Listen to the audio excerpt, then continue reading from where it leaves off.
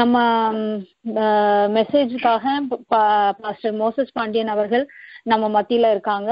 அவங்க கர்த்தருடைய வசனத்தை பகிர்ந்து தருவாங்க. பாஸ்டர் இருக்கிறாமா? வாங்க பாஸ்டர். தேங்க்யூ. கர்த்தருடைய பெரிதான நாமத்திற்கு நான் கனத்தையும் மகிமையும் கொடுக்கிறேன். இந்த நாளிலும் ஆண்டவருடைய செய்தியை கொடுக்க தேவன் கிருபை பாராட்டத்திற்காக நான் அவருக்கு நன்றி செலுத்துகிறேன். 1 நாளாகமம் 11வது அதிகாரம் 9வது வசனம். 1 Chronicles chapter 11:9 அதுல சொல்லப்பட்டிருக்கிறது, தாவீது நாளுக்கு நாள் விருத்தி அடைந்தான், சேனைகளுடைய கர்த்தர் அவனோடு இருந்தார் என்று சொல்லப்படுகிறதை பார்க்கின்றோம்.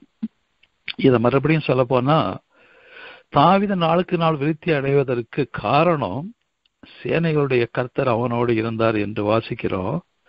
இதே நேரத்தில் சேனைகளுடைய கர்த்தர் அவனோடு இருந்தபடியினாலே அவன் நாளுக்கு நாள் விருத்தி அடைந்தான் என்று நம்ம சொல்லக்கூடும். ஏனென்றால் வார்த்தைகள் பார்க்க போவது, தாவீது கர்த்தருக்குள் நிலைத்திருந்தான் என்று சொல்லும் போது அவன் கர்த்தருடைய கீழ்ப்படிந்தவனாக இருந்தான், கர்த்தருடைய வழியிலே நடக்கும்படியாக அவன் இருந்தான்.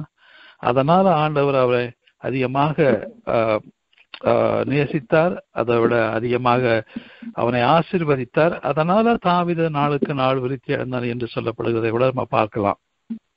இன்றைக்கு அநேக நேரங்களில் நாம் கர்த்தருக்குள்ளாக இருக்கும்போது பல ஆசீர்வாதங்களை பெற்றுக்கொள்கிறோம்.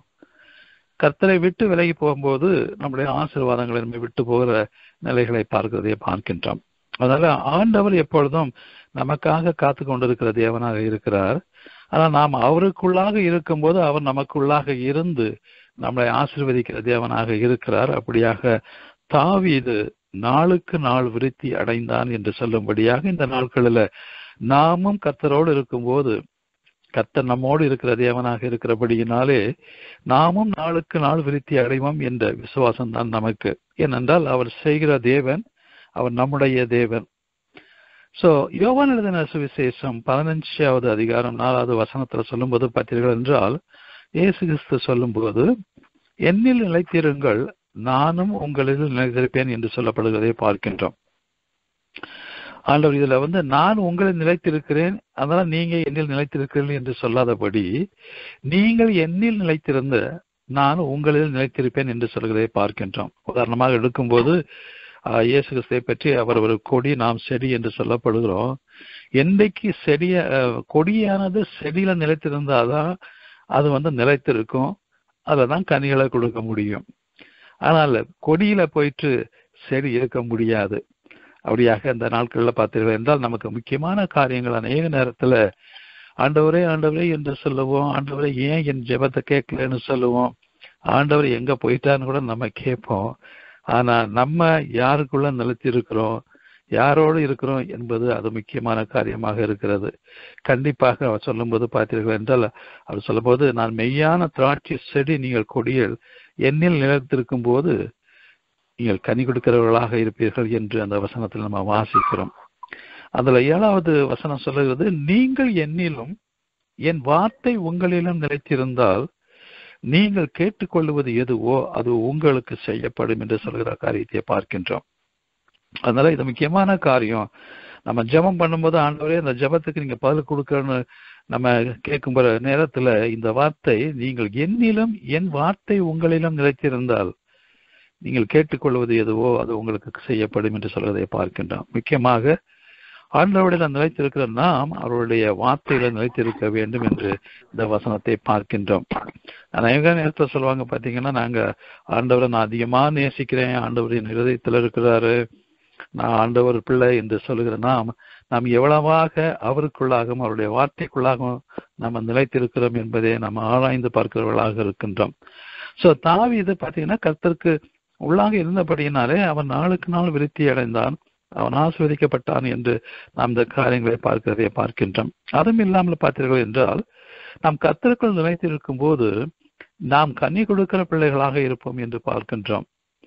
அந்த கனி எப்படிப்பட்டதாக இருக்கும் என்றால், உலகத்திற்குரிய கனிகளாக இல்லாமல் ஆண்டவருக்குரிய கனிகளாக இருக்கும், ஆண்டவருக்கு ஏற்றதாக இருக்கும். அப்படியாக நாம் தேவனுக்கு ஏற்ற கனிகளை கொடுக்கும்படியாக அவரிலும் அவருடைய வார்த்தையிலும் நாம் இருக்கும்போது நாம் அப்படியாக கனி கொடுக்கிற பிள்ளைகளாக இருக்கிறதை பார்க்கிறோம். அதிகமாக பார்க்கும்போது இந்த நாட்களில் தேவனுடைய பிள்ளைகளை பார்க்கும்போது நம்ம அதிகமாக நற்கிரிகைகளை ஆண்டவர் நம்ம இடத்துல எதிர்பார்க்கிற காரியத்தை பார்க்கின்றோம். இன்றைக்கு நற்கிரிகைகள் என்று சொல்லும் போது உலகத்தில் உள்ளவர்களும் நல்ல கிரிகைகளை செய்கிறார்கள். அப்படி என்றால் அந்த உலகத்தில் உள்ளவர்களுடைய கிரிகைகள் நம்முடைய கிரிகைகள் பார்க்கும்போது பார்த்தீங்கன்னா நம்முடைய கிரிகைகள் எல்லாமே நாம் தேவனை மகிமைப்படுத்துகிறவர்களாக இருக்குமே ஒழிய நம்மை மகிமைப்படுத்தும்படியாக இருக்கிற காரியம் அல்ல. ஆனால் உலகத்தார் அப்படி அல்ல. உலகத்தார் அவர்களை மகிமைப்படுத்தும்படியான அந்த காரியங்களை அவர்களை செய்கிறதை பார்க்கின்றோம். ஆனால் நம்ம நற்கிரிகள் மட்டும் இல்லாமல் ஆண்டவர் நம்மிடத்தில் நற்கனிகளையும் எதிர்பார்க்கிற தேவனாக இருக்கிறதை பார்க்கின்றோம். அப்ப அந்த கனி என்று சொல்லும் போது அது ஆவியின் கனிகளை நமக்கு வெளிப்படுத்துறதாக இருக்கிறது. நம்ம பாவத்துல இருந்தோம், ஆண்டவரை விட்டு விலகி இருந்தோம். ஆனால் ஆண்டவருக்குள்ளாக இருக்கிற நாம் பழையபடி நாம் எப்படி இருந்தோமோ அப்படி இல்லாமல் ஒரு புதிய மனுஷர்களாக இருக்கிறபடியினாலே நாம் தேவனுடைய ஆவியினாலே நடத்தப்படுகிறதுனாலே கண்டிப்பாக ஆவியின் கனிகள் நமக்குள்ள வெளிப்பட வேண்டும். அதுதான் ஆண்டவர், அதுக்காகத்தான் நம்முடைய பரிசுத்த ஆவியை கொடுத்திருக்கிறாங்க. அதை சொல்லும் போது இந்த 9 கனிகளை குறித்து சொல்லுகிற காரியத்தை பார்க்கிறோம். அன்பு, சந்தோஷம், சமாதானம், நீடிய பொறுமை, தயவு, நற்குணம், விசுவாசம், சாந்தம், இச்சையடக்கம். இந்த அப்படிப்பட்ட கனிகள் நம்மிடத்துல இருக்க வேண்டும். ஏனால் நாம் தேவனுடைய பிள்ளைகளாக இருக்கிறோம். இந்த உலகத்துல இருந்தாலும் நாம் இந்த உலகத்திற்கு உரியவர்களாக இல்லாமல் தேவனுக்குள்ளாக இருக்கிறபடியினாலே, தேவனுடைய பிள்ளைகள் என்று சொல்லுகிறபடியினாலே நாம் மற்றவர்களுக்கும் நமக்கும் அது வித்தியாசங்கள் உண்டு. ஏனென்றால் நாம் கர்த்தருக்குள்ளாக இருக்கிறபடியினாலே நாம் விசேஷித்தவர்கள் என்று நாம் பார்க்கின்றோம். அந்த விசேஷத்திற்குள்ளாக இந்த ஆவியின் கனிகள் இருக்க ஆண்டவர் நமக்கு கிருபை செய்கிற தேவனாக இருக்கின்றால் அதை பெற்றுக்கொள்ளும்படியாக ஆண்டவர் நம்மிடத்தில் இடைபெறுகிற தேவனாகவும் இருக்கிறதையே பார்க்கின்றோம். அதனால நம்ம ஆண்டவர்கிட்ட நிலைத்திருக்கும் போது நம்ம கண்டிப்பா அந்த கனி கொடுக்கிற பிள்ளைகளாக நாம் இருப்போம் என்பது சந்தேகமே இல்லை. இன்னொரு வார்த்தை ஆண்டவர் என்ன சொல்றாருன்னு பார்த்தீங்கன்னா, நீங்க நீங்க தேவனுடைய அன்பிலே நிலைத்திருக்க வேண்டும் என்றால் என்ன செய்ய வேண்டும் என்று சொல்லப்படுகிறது. நீங்கள் என் கற்பனைகளை கை கொண்டால் என்னுடைய அன்பிலே நிலைத்திருப்பீர்கள் என்று சொல்கிற வார்த்தையும் பார்க்கிறோம் 15வது அதிகாரம் 10வது வசனத்துல. அப்படியாக ஆண்டவருடைய வார்த்தைகள், ஆண்டவருடைய கற்பனைகள் இவைகளிலே நாம் இருக்கும்போது நாம் கர்த்தருக்குள்ளாக இருக்கின்றோம். என்றைக்கு நாம் வார்த்தையை விட்டு விலகி போகிறோமோ, அவருடைய கற்பனைகளை கை கொள்ளாமல் போகிறோமோ, அன்றைக்கு நாம் அவருக்குள்ளாக இருக்கிறவர்கள் அவரை விட்டு போகிறவர்களாக இருக்கிறதையே பார்க்கின்றோம்.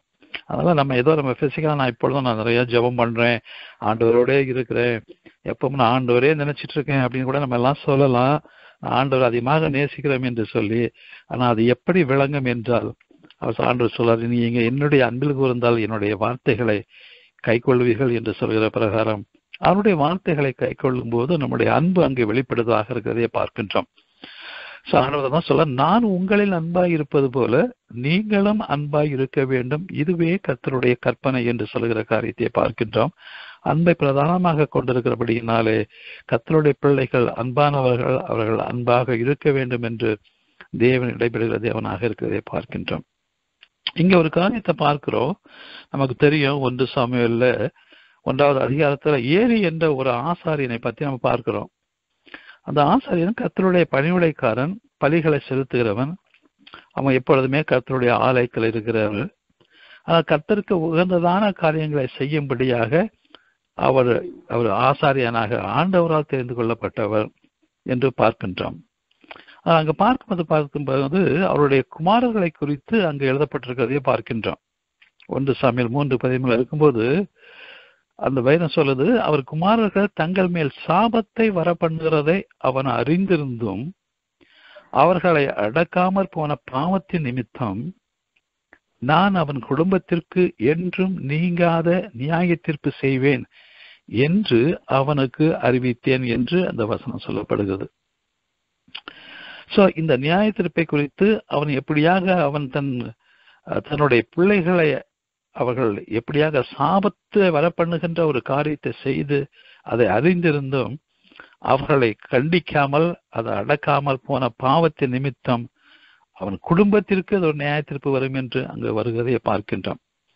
சோ அத நிமித்தம் ஏலியின் குடும்பத்தார் செய்த அக்கிரமம் ஒருபோதும் வேதம் சொல்லுகிறது பலியினாலாவது காணிக்கையினாலாவது நிவர்த்தி ஆகுவதில்லை என்று ஏலியின் குடும்பத்தை குறித்து ஆணையிட்டேன் என்று ஆண்டவர் சொல்கிறார். சோ இப்படியாக பார்த்தீர்கள் என்றால் ஏலிக்கு தெரியும், நன்றாக தெரியும், தன்னுடைய குமாரர்கள் எவ்வளவு ஒரு சாபத்தை கொண்டு வருகிற காரியங்கள், பாவத்தை செய்கிறவர்களாக இருந்தார்கள், ஆண்டவருடைய வார்த்தைக்கு கீழ்ப்படியாதவர்களாக அடங்காதவர்களாக இருந்தார்கள். ஆனாலும் அவன் ஏலி அவர்களை அடக்காமற் போனபடியினாலே இந்த சாபம் வரும் என்றும் தெரிந்திருந்தும் கேட்டீங்களா, அவன் அதை செய்யாதபடியினாலே அவன குடும்பத்திற்கே ஒரு நியாய தீர்ப்பு வரும் என்று சொல்லுகிறதை பார்க்கின்றான். அதை பாத்தீங்கன்னா அந்த பாவம் எப்படிப்பட்ட பாவமாக இருக்குது, சபைகளில் ஆண்டவருக்கு விரோதமாக செய்கிற பாவங்கள் எப்படிப்பட்டதாக இருக்குதா, அது பலியினாலாவது காணிக்கையினாலாவது நிவர்த்தியாவதில்லை என்று சொல்லப்படுவதை பார்க்கின்றோம். ஏதோ நம்ம பாவத்தை பண்ணிட்டு நம்ம பலியை கொடுத்துக்கலான்னு என்று சொல்லி துணிகரமாக சபைகளில ஆண்டவருடைய ஆலயத்துல பாவங்களை செய்யும் போது அது அதனால் மீட்டுக்கொள்ள முடியாது என்று இந்த வார்த்தைகளை நம்ம பார்க்கின்றோம். அநேக நேரத்தில் பார்க்கும்போது நம்முடைய சபைகளை பார்க்கும்போது அநேக காரியங்கள் நடக்கிற காரியத்தை பார்க்கின்றோம். சில சமயங்கள்ல சண்டைகள் நடக்குது, பாஸ்டர் அடிக்கிறாங்க, பாஸ்டரும் அடிக்கிறாரு. இப்போ ஒரு வீடியோ வந்தது. இப்படியாக அவர்கள் தேவனுடைய ஆலயத்தை ஒரு ஆலயமாக அவர் எடுத்துக்கொள்ளாதபடி தேவன் இருக்கிற வாசத்தலம் என்பதை அவர்கள் மறந்தவர்களாக, தேவனோடத்துல பார்த்தீங்கன்னா ஒரு பயம் இல்லாதபடியாக ஆலயத்துக்குள்ளாகவே பல காரியங்கள் நடக்கிறதை பார்க்கின்றோம். சில சமயங்கள்ல பார்த்தீர்கள் என்றால் சில தவறுகள் நடக்கும்போது விசுவாசிகள் கூட என்ன பண்ணுவாங்க, நமக்கு என்ன இருக்குது, யாரு என்ன பண்ணா என்ன, நம்ம வரோம் போறோம், நம்ம ஏன் அதை குறித்து கவலைப்படணும், அதை குறித்து கண்டிக்க வேண்டும் என்று சொல்லி நாமும் போகிற ஜனங்களாக இருப்போம். சில சமயங்கள்ல நிறைய காரியங்கள் நடக்கும், ஆனா போதர்களுக்கு தெரியாது, யாரும் சொல்லவும் மாட்டாங்க, எதுக்கு நமக்கு வம்பு என்று சொல்லி. அப்படி இல்லை. சபை என்னும் போது தேவனுடைய சபை, அது என்னுடைய சபை, அதுல நான் வைராக்கியமா இருக்கணும். நம்ம வீட்டுல ஒரு காரியம் நடந்தா நம்ம எப்படி வைராக்கியமா இருக்கிறோம் என்று நம்ம தெரியும்.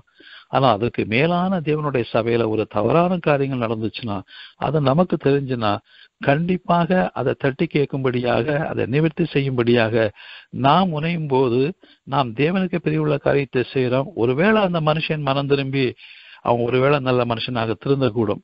ஸோ அதனால இந்த காரியத்தை நாம் பார்க்கும்போது ஒரு சபையில போதகர்கள் எப்படி இருக்க வேண்டும், விசுவாசிகள் எப்படி இருக்க வேண்டும், எப்படியாக சபையை நமக்கு ஒரு வைராக்கியம் இருக்க வேண்டும். என்னுடைய தேவனுடைய சபை, இது பரிசுத்த சபை, இதுல எப்படி இருக்க வேண்டும் என்ற ஒரு தேவனுடைய பயம் இருக்கும்படியான ஒரு வைராக்கியம் வேண்டும். ஆனா இங்க ஏலிக்கு பார்த்தீர்கள் என்றால் அந்த வைராக்கியம் இல்லாததாக இருந்ததனால அந்த சாபம் வரும் என்று ஆண்டவர் அங்க சொல்லுகிற காரியத்தை பார்க்கின்றோம்.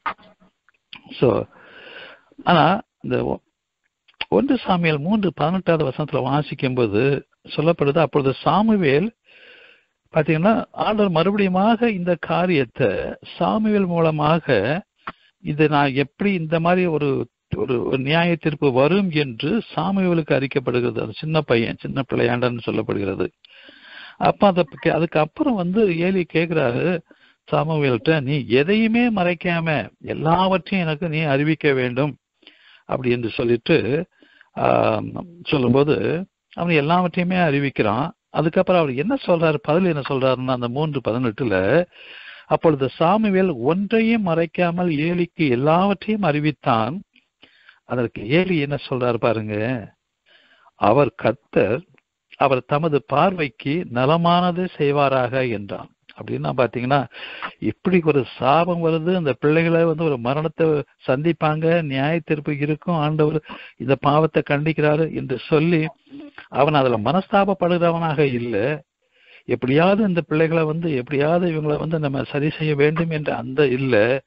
அவன் சொல்ற காரியத்தை பார்க்கும்போது பார்த்தீர்கள் என்றால் அவர் கர்த்தர், அவர் தமது பார்வைக்கு நலமானதை செய்வாராக. பாருங்களேன் என்ன மாதிரி பாருங்க, எவ்வளவு சாதாரணமா இந்த காரியத்தை ஏலி ஒரு ஆசாரியன், தேவனால் தெரிந்து கொள்ளப்பட்டவர், அவர் இந்த சொல்றதை பார்க்கிறோம். அநேக நேரங்கள்ல பாத்தீங்கன்னா ஏதாவது நம்ம பிள்ளை சொல்லி பார்த்தேன், அவன் முடியல, அவன் விருப்பம் எப்படியும் போட்டோம், ஆண்டவர் பார்த்துக்கிடுவார், நம்ம நிறைய காரியங்களை சொல்றது உண்டு. அப்படி அல்ல. கேட்டீங்களா, நம்ம எந்த அளவுக்கு அந்த பிள்ளைகளை இந்த காரியங்களை செய்ய முடியாம தடுக்கிறோம் என்பதை தேவன் அறிந்திருக்கிறார். இது ஏன் பிள்ளை, இவன் சொன்னா கோச்சிருவான், இல்லைன்னா வீட்டை விட்டு வெளியே போயிடுவான், சரி அதனால இவன் என்ன வேணாலும் பண்ணிட்டு போட்டோம், எப்படி வேணாலும் செய்யட்டும் என்று சொல்லி நாம் பேசாம இருந்தா அது தேவன் நமக்கும் அது ஒரு தண்டனையை கொடுக்கிறவராக இருக்கிறார் என்பதை இதில் பார்க்கிறோம். ஏனென்றால் நம்முடைய கடமை நாம் செய்ய வேண்டியதை செய்ய வேண்டும். இன்னைக்கு பார்த்தீங்கன்னா ஒரு சின்ன ஒரு உதாரணம் சொல்றேன். ஒரு இந்துக்கள்ல எங்க வீட்டுக்கு ஆப்போசிட்ல ஒரு பிராமின் ஹவுஸ், அங்க ஒரு பொண்ணு, அந்த பொண்ணு ஒரு 16-17 வயசு தான் இருக்கும், 18 வயசு இருக்கும். அந்த பிராமின் பொண்ணு வந்து ஒரு நான் பிராமின் பையனை லவ் பண்ணி கல்யாணம் முடிக்கிறதுக்கு அது கரெக்டா அதுக்கு அந்த வயசு வந்த உடனே வீட்டில் சொல்லிட்டா, நான் இந்த பையன் தான் கல்யாணம் முடிக்க போறேன்ட்டு. அவங்களுக்கு பெரிய ஷாக்கு. ஏன்னா அந்த ஏரியால இவங்க பிராமண குடும்பத்தை சேர்ந்தவங்க. அந்த பையன் ஒரு சின்ன கடை தான் வச்சிருக்கிறான், அவன் சரியா கூட படிக்காத பையன், அதுவும் வந்து வேற ஜாதி பையன். உடனே அந்த பிராமணன் அவங்க அப்பா என்ன சொன்னார்னா, நேரா போயிட்டு இனி நீ எனக்கு பிள்ளை இல்லை, நான் உனக்கு தகப்பனும் கிடையாது என்று சொல்லி அவங்க முறைப்படி கிணத்துல தண்ணி எடுத்து தலை முழுக்க, ஏன்னா தலை முழுகிட்டுன்னு சொல்லுவாங்க பார்த்தீங்களா, அந்த மாதிரி ஃபுல்லா முடிச்சுட்டு அவர் சாகிற வரைக்கும் அந்த பொண்ணு அந்த வீட்டில் நடையேற்றவும் இல்லை, அவரோட பேசவும் இல்லை. பாருங்க, ஒரு சாதாரண காரியத்திற்கு எவ்வளவு வைராக்கியமா அவங்க இருக்கிறாங்க பாருங்க. அப்ப இங்க ஆண்டவருடைய ஜீவனுள்ள தேவனுடைய ஆலயத்துல ஒரு காரியம் நடக்கும்போது அதை ஆண்டவர் கண்டிக்கும் போது எவ்வளவாக இருந்திருக்கணும் அந்த ஏழு இல்லையா? அவர் என்ன சொல்றாரு, அவர் கர்த்தர், அவர் பார்வைக்கு நலமானதை செய்வார். ஆண்டவர் தான் சொல்லிட்டாரு, நான் இதை தான் பண்ண போறேன், நான் அவனை வந்து நீ எப்படி நீ கண்டும் காணாம நீ இருக்கிற, உன் பிள்ளைகளை நீ இன்னும் திருத்தல, அதனால அந்த நீங்க அவனுக்கு நியாய தீர்ப்பு வரும். அது இல்லாம அது சொல்லப்படுறது அவனுடைய பிள்ளைகளை நான் கொல்லுவேங்கிறாரு. பிள்ளைய வந்து சாபவேர் என்று சொல்கிறதை பார்க்கணும் ஒரு வசனத்துல. அப்படியாக பார்க்கும்போது பார்த்தீங்கன்னா, நம்ம பிள்ளைன்னு சொல்லிட்டு நம்ம தேவனுக்கு விரோதமான பாவங்களை செய்வதை நம்ம வந்து கண்டிக்காம அல்லது நம்ம அவங்கள உடந்தையாக இருந்தோம் என்றால் அது அது ஆண்டவருக்கு பிரியமில்லாத காரியம். அதன் மூலமாக நமக்கும் அது ஒரு பார்த்தீர்கள் என்றால் அது சொல்லப்படுகிறது,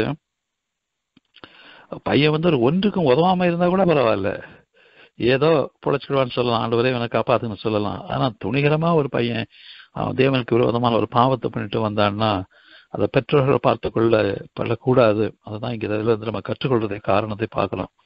அப்ப பாத்தீங்கன்னா அந்த ஆசாரியனுக்கு தேவ பயம் இல்லை, அவனுடைய பிள்ளைங்களுக்கும் தேவ பயம் இல்லை, துணிகரமா பாவத்தை செய்யறாங்க. சோ அந்த மாதிரி காரியத்தை அங்க பார்க்கின்றோம். 19வது வசனத்தை சொல்லும்போது, சாமுவேல் வளர்ந்தான், கர்த்தர் அவனோடு கூட இருந்தார், அவர் தம்முடைய எல்லா வார்த்தைகளிலும் ஒன்றையாகிலும் தரையிலே விழுந்து போக விடவில்லை என்று சொல்ற ஒரு காரியத்தை பார்க்கிறார். இவர் சாமுவேல் தீர்க்கதரிசியா, ஆண்டவர் சாமுவேலை வந்து அவர் தன்னுடைய தீர்க்கதரிசியா இருக்கிறாரு. அவர் சொல்ற காரியத்தை அவர் தேவனுடைய பிள்ளைய எப்படி இருக்க வேண்டும்னு சொல்லும்படியாக, கர்த்தர் அவனோடு கூட இருந்தால் அவர் தம்முடைய எல்லா வார்த்தைகளிலும் ஒன்றையாகிலும் தரையிலே விழுந்து போக விடவில்லை என்று சொல்லுவார். ஆண்டவர் என்ன வார்த்தை சொன்னாரோ, எதை செய்ய சொன்னாரோ அது அப்படியாக செய்யும்படியாக சாமுவேல் தீர்க்கதரிசி இருந்தார் என்று பார்க்கிறோம். சோ கர்த்தருக்குள்ளாக பார்த்தீர்கள் என்றால் இந்த கர்த்தருடைய வார்த்தையில நாம் எவ்வளவாக இருக்க வேண்டும், எப்படியாக செய்ய வேண்டும் என்பதற்காக அந்த காரியத்தை பார்க்கின்றோம்.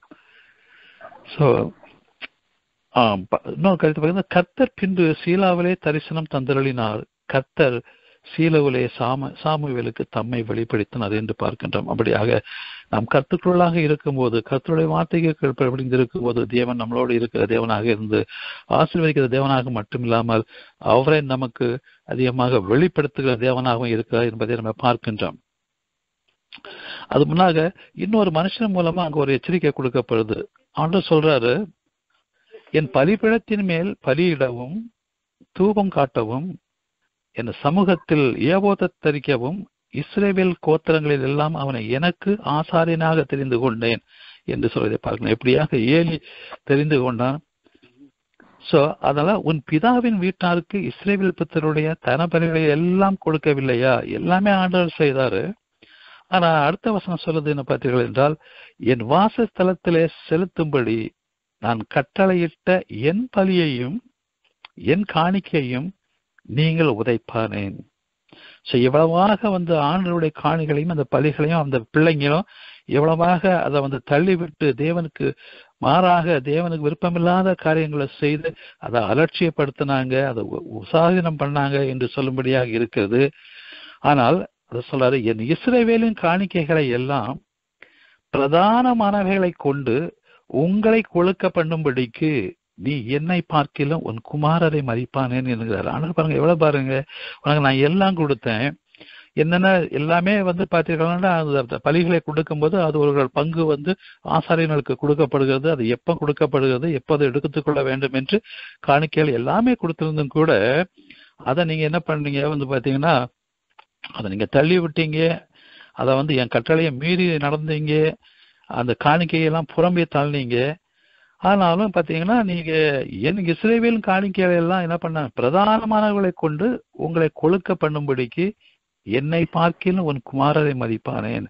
நீ இஷ்டத்துக்கு அப்ப பாத்தீங்கன்னா ஆண்டவர் பாதத்துல இதோட காரியங்கள் இருக்கும்போது உன் மகனுக்கு தான், உன் பிள்ளைக்கு தான் நீ இதை முக்கியத்துவத்தை கொடுத்தே இல்லையே, எனக்கு கொடுக்கல அப்படின்னு சொல்லும்போது பார்க்கும்போது, இன்றைக்கு இந்த வசனத்தை பார்க்கும்போது இது ஊழியக்காரர்களை குறித்ததாக இருக்கிறத பார்க்கும்போது பாத்தீங்கன்னா, இன்றைக்கு ஆண்டவர் தேவனுடைய பிள்ளைகள் ஆண்டவருக்கு என்று கொடுக்கிற காணிக்கையை வைத்துக்கொண்டு எவ்வளவாக அதை முழுவதுமாக தனக்கென்றே செலவழிக்கிற அந்த போதர்கள் ஊழியக்காரர்களை குறித்து இது சொல்லப்படுகிற காரியம், இது அறிந்து கொள்கிற காரியமாக இருக்கிறது. எல்லாவற்றையும் பார்க்கும்போது ஆண்டவர் ஒரு எச்சரிப்பை கொடுக்கிறார். அதில் பார்த்தீங்கன்னா தேவனுடைய காணிக்கையை எடுத்து அவர்கள் உபயோகப்படுத்துவதற்கு அவர்கள் ஆண்டவர் கொடுக்கிறார். ஏனென்றால் அதன் மூலமாகத்தான் பிழைப்பு வரும். ஆண்டவர் என்ன சொல்றாருன்னு பார்த்தீங்கன்னா, என் காணிக்கையெல்லாம் பிரதானமானவைகளை கொண்டு முழுவதுமா உங்களை கொழுக்க பண்ணும்படிக்கு என்று சொல்லுவதை பார்க்கின்றோம். இன்னைக்கு பார்க்கும்போது அப்படிதான் பார்க்கிறோம். பார்த்தீங்கன்னா எவ்வளவாக அந்த காணிக்கைகளை தங்களுடைய சொந்த காரியத்துக்கு எவ்வளவாக அனாவசியமாக செலவு பண்றார்கள் என்பதை நம்ம பார்க்கிறோம். சரி, இருந்தாலும் அடுத்த வருஷம் சொல்றது, ஆகையால் இஸ்ரவேலின் தேவனாகிய கர்த்தர் சொல்கிறதாவது, உன் வீட்டாரும் உன் பிதாவின் வீட்டாரும் என்றென்றைக்கும் என் சன்னதிகள் நடந்து கொள்வார்கள் என்று நான் நிச்சயமாய் நான் சொல்லியிருந்தேன். ஆனா இப்ப இது எனக்கு தூரமாக இருக்குது.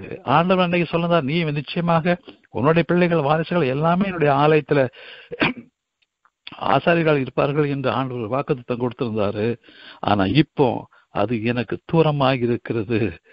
இஸ்ரவேலுக்கு செய்யப்படும் சகல நன்மைக்கும் மாறாக என் வாசஸ்தலத்திலே உபத்திரவத்தை காண்பாய். ஒருபோதும் உன் வீட்டில் ஒரு கிழவனும் இருக்க மாட்டான். அது மாதிரி பார்த்தீங்கன்னா ஆண்டோடைய ஆலயத்திலும் பார்த்தீங்கன்னா ஆண்டுக்கு பிரியமில்லாத காரியங்கள் நடக்கும்போது அங்க நன்மைக்கு ஏதுவாக எதுவும் நடக்காது, உபத்திரவங்கள் உண்டு என்பதை இந்த வார்த்தையின் மூலமாக பார்க்கதை பார்க்கின்றோம். ஸோ கடைசியில் ஒரு போர் நடக்குது. ஏலின 2 குமாரர்களும் கொல்லப்பட்டார்கள். தேவனுடைய பெட்டியை பிடிக்கப்பட்டது. கடைசியில் பார்த்தீங்கன்னா ஏலியும் தன்னுடைய ஆசனத்திலிருந்து வாசலின் பக்கமாய் மல்லாக்க விழுந்து அவனும் மரித்து போனான் என்று பார்க்கின்றோம். ஸோ இவ்வளவு பார்த்தீங்கன்னா சில சமயங்கள்ல நம்ம அறிந்திருந்தும் தெரிந்திருந்தும் ஒரு பாவத்தை நாம் செய்யும் போது அன்று சொல்கிறாரு, அதற்கு பலிகள் கொடுக்க முடியாது என்று சொல்கிற ஒரு காரியத்தை பார்க்கின்றோம். அதனால் நம்முடைய வாழ்க்கையிலும் நமக்கு ஏதாவது தவறு என்று இருக்கும்போது, இது ஆண்டவருக்கு பிரியமான காரியம் இல்லை என்று செய்யும் போது, அதை மறுபடியும் துணிகரமாக நாம் செய்யும் போது அது தேவனிடத்தில் இருந்த ஒரு கோபாக்கனை தான் கொண்டு வருமே ஒழிய ஆசீர்வாதத்தை கொண்டு வராது என்று நம்ம இங்க பார்க்கின்றோம்.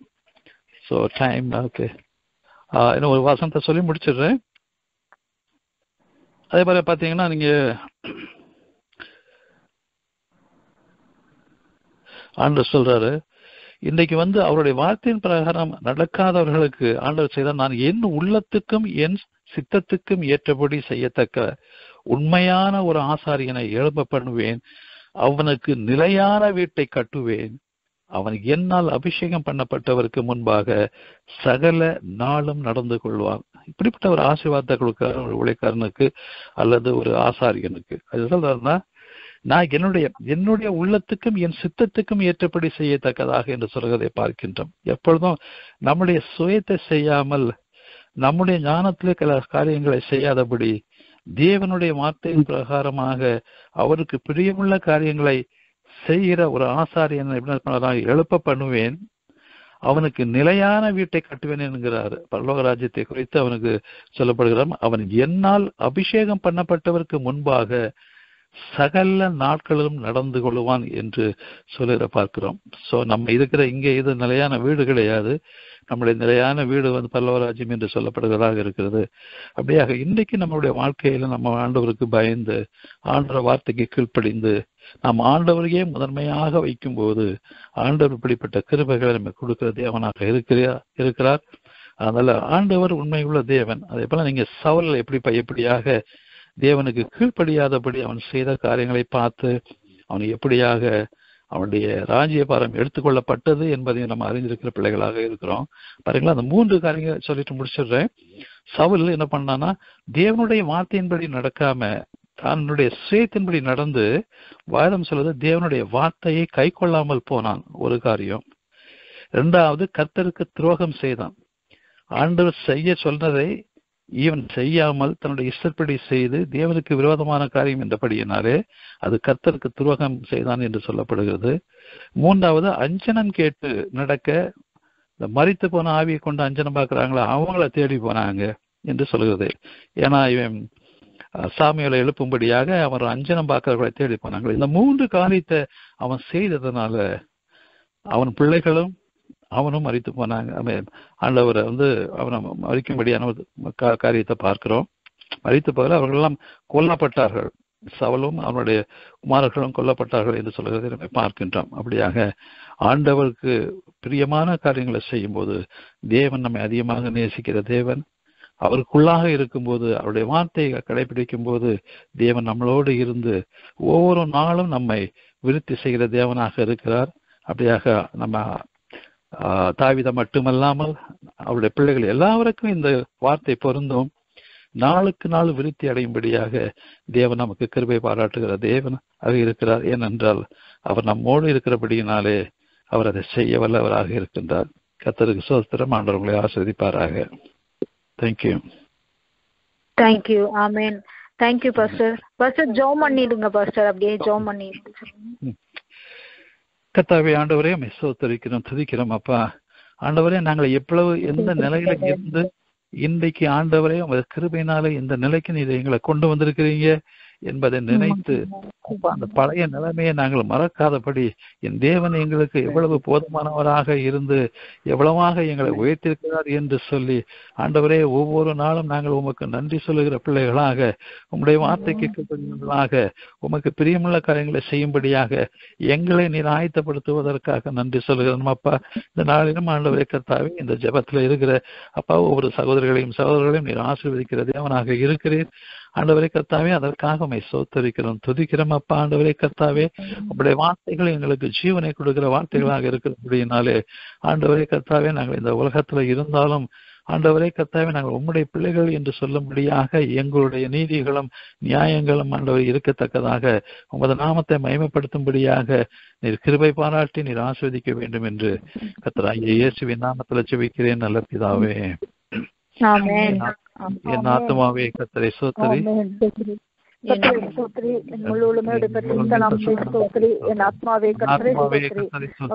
சகல உபகாரங்களும். ஆமென்.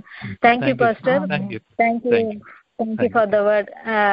நல்ல ஒரு நமக்கு ஒரு பிராக்டிக்கல் லைஃப்ல நல்ல வசனம் சொன்னாங்க. நீங்கள் என்னிலும் நான் உங்களிலும் நிலைத்திருந்தால் நீங்கள் கேட்டுக்கொள்வது எதுவோ அது உங்களுக்கு அளிக்கப்படும். நம்ம சில நேரங்கள்ல பாயிண்ட விட்டுறோம்.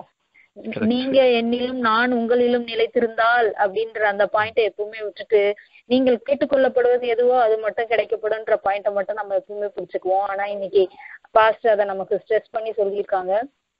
கர்த்தர் அந்த வார்த்தையின் மூலமா நம்ம ஆசீர்வதிப்பாராக. Thank you pastor.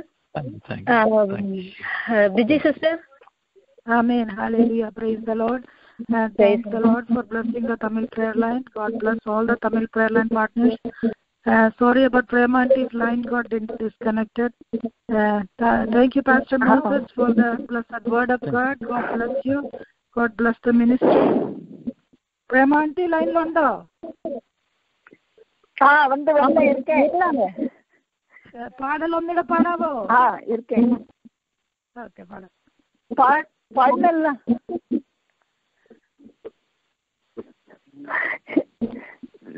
Night prayer. Okay. Night prayer இருந்தது. பாட்டு கேட்டீங்கல்ல, நான் பாடினல்ல. Okay aunty. ஓகே. இல்ல நீங்க இன்னொரு தடவை you are asking her to sing one more time sister. yeah. Aunty இன்னொரு தடவை பாட சொல்றாங்களே, பாடுவீங்களா அதே பாட்டு? பாடுறேனே. பாடுமா? ஓகே பாடுங்க. சரி சரி சரி okay. Praise the Lord. Jesus is coming soon.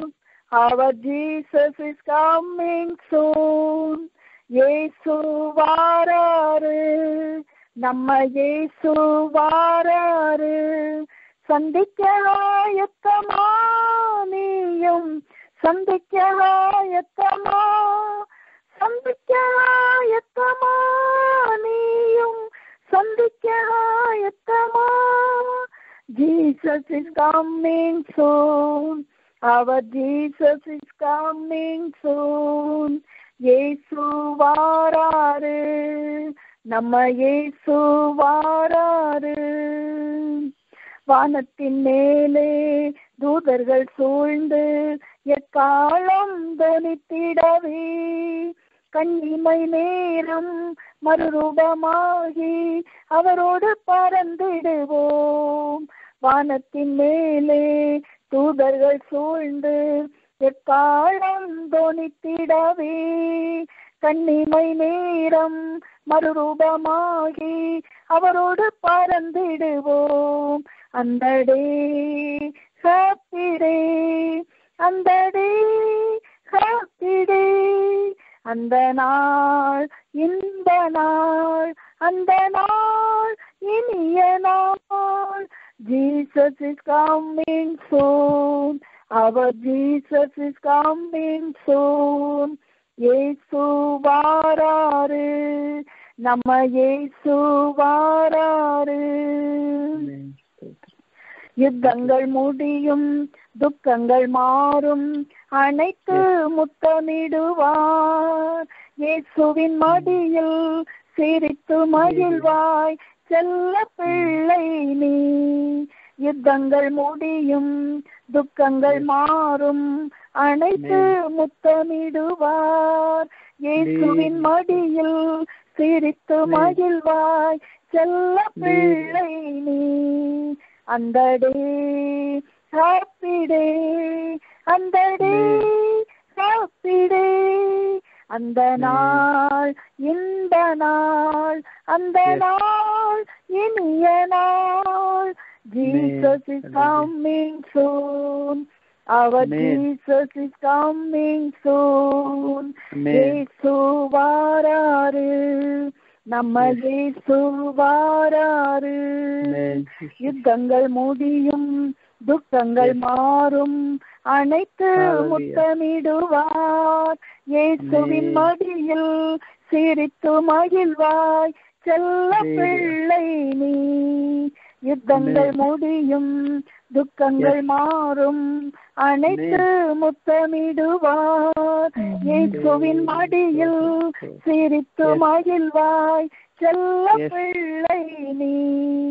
அந்த டே ஹாப்பி டே, அந்த டே ஹாப்பி டே, அந்த நாள் இந்த நாள், அந்த நாள் இனிய நாள். Jesus is coming soon. Our Jesus is coming soon.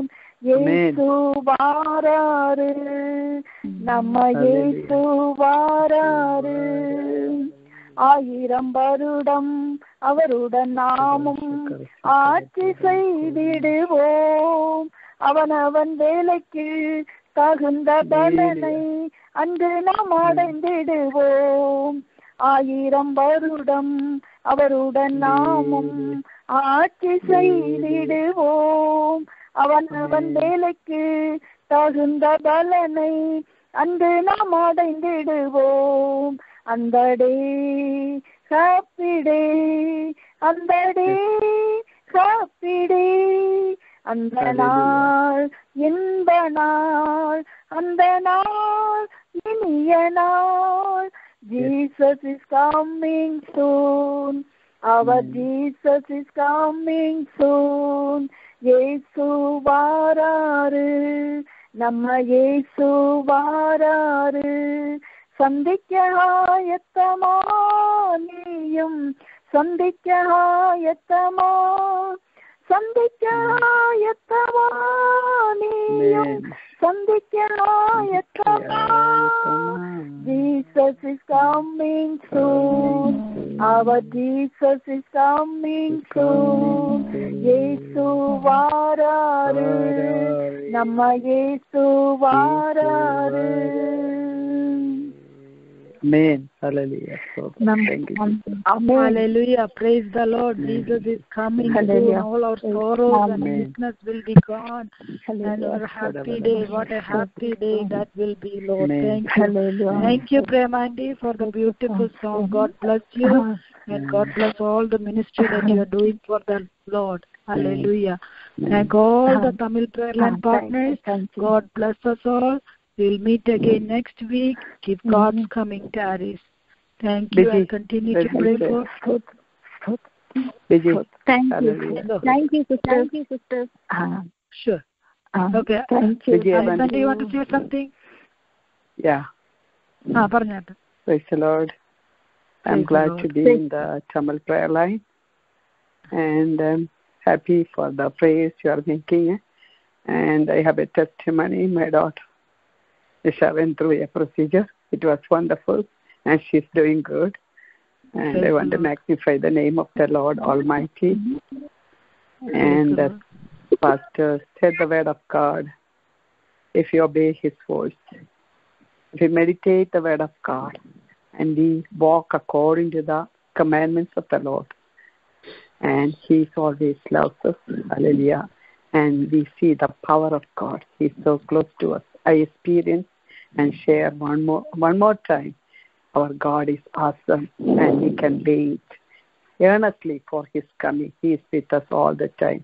If we enjoy Jesus in this time, and definitely any time we can enjoy Him. Hallelujah.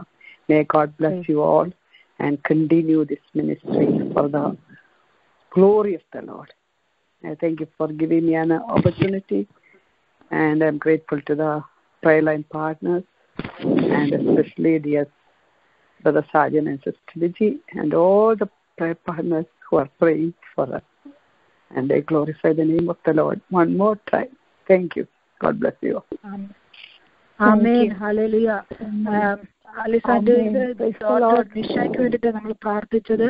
Tamil Prayerline partners, please continue to pray for dear sister Nisha, and that's her mother that was giving the testimony. So please uphold sister Nisha, continue to in our prayers. Okay. Thank you so much. Thank you, Sister Angel, for leading the prayer line. God bless you. And we will have Malayalam prayer line. Pastor Anyangunde, sister Nisha ഓർത്ത് പ്രത്യേകം പ്രാർത്ഥിക്കണമെന്ന് അപേക്ഷിക്കുന്നു. Sister Nisha ഹോസ്പിറ്റലായിരിക്കുന്നു. കർത്താവ് പൂർണ്ണ സൗഖ്യം ആരോഗ്യം കൊടുക്കുന്നതിന് ടെന്നസിയിൽ ആയിരിക്കുന്ന സിസ്റ്റർ നിഷ നമ്മുടെ ഇംഗ്ലീഷ് ലൈൻ ലീഡ് ചെയ്യുന്ന പ്രിയ സഹോദരിയാണ്. പ്രിയ മകളെ ഓർത്ത് പ്രത്യേകം പ്രാർത്ഥിക്കണമെന്ന് അപേക്ഷിക്കുന്നു.